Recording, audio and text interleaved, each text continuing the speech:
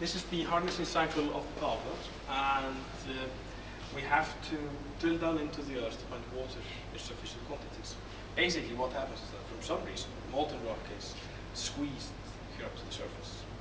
We have the Atlantic Ridge going through, and the molten rock pushes two tectonic plates away from each other, the North America plate and the Eurasian plate.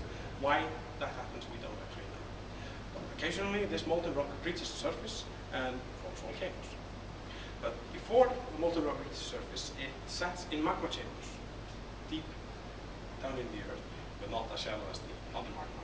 So it heats up the surrounding freshwater and turns the freshwater into geothermal water, which we then simply drill down to gas in sufficient quantities.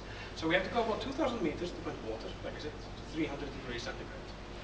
Water boils immediately, giving us a mixture of water and steam here on the surface.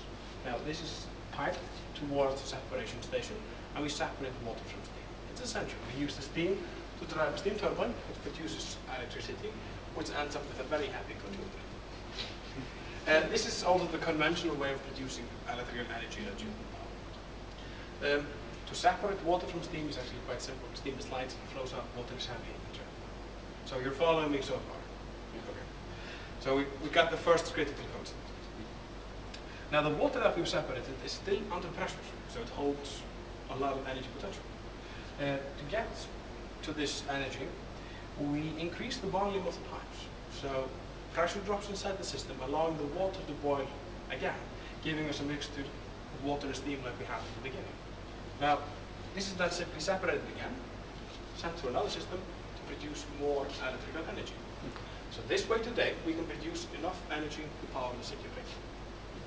But we are still under construction, so we're going to add more turbines, so production capacity will be increased, so industry will benefit from this as well. So when this will be fully constructed, electrical production will be around 303 megawatts. So are there any questions concerning the electrical part before we go into hot waters? It is pretty simple, that's the best part. Yeah. So we have to say hot water production. It's the water that we find here is actually quite similar to the water in the Blue Lagoon. You've been there? Going Wednesday. Wednesday, okay. Imagine heavily mineralized fluid. So we can't work with this directly. Everything would scale and consume with pipes and radiators. So we work with fresh water instead. It's crystal clear, almost no minerals dissolved, but quite cold, only about 4 degrees centigrade. So we pump this water from the ground into a convention system, which is helping the turbines to become more electrically efficient. But most importantly, this allows us to utilize the warmth of the steam when it has gone through the turbine. So the water is heated up from 4 degrees up to 50 degrees centigrade.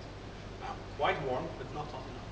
So the water is sent into another heat exchanger, use the leftover water from the low pressure turbine to increase the temperature further from 50 up to 86. Now the trick is to get the water to Reykjavik. We simply utilize the elevation difference, so water will free flow to the city. Although we will have booster pumps on the way when demand will be high. The water then sets in reservoir tanks, similar to the ones beneath Perlan, or and on demand simply empty the tanks and water flows to our customers.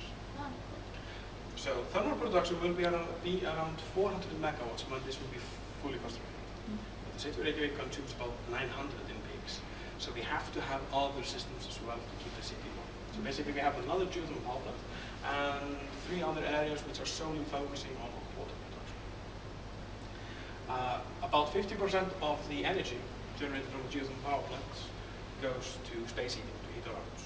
Third to electrical production, then the percentage gets smaller, but snow melting systems surprisingly consume about 4%.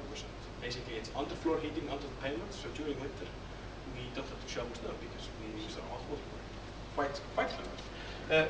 Outdoor swimming pools consume roughly the same amount, so you can be relaxing in a jacuzzi in a blizzard, which is surreal, but nice. And greenhouses all over the island consume about 2% of the heat. So we can grow some mushrooms and tomatoes, cucumbers, fresh strawberries in December. So it's quite nice to have easy access to hot water. So coming back to this picture, we know water flow from here to Reykjavik is heated of fresh water. The geothermal water hasn't gone anywhere. So We certainly don't have a blue lagoon outside. So basically what we do is that we keep the water separate throughout the system. We gather the water up in the end. We allow this water to flow into a reinjection well. The reinjection well has the same depth, relatively, as the production well. So the water is released back down into the same area that we took it from. The earth reheats the water and then it comes back and runs in circles. So geothermal energy is one of the greenest energy sources that you can find. It's one of the cheapest energy sources that you can find. And it is sustainable. Doesn't get any better. Renewable. If you're careful to protect your system, because geothermal, as we learn on the third level, you can overexploit geothermal energy. So you have to work in equilibrium with output and input. It isn't completely phase in, Sure. sadly. So are there any questions concerning the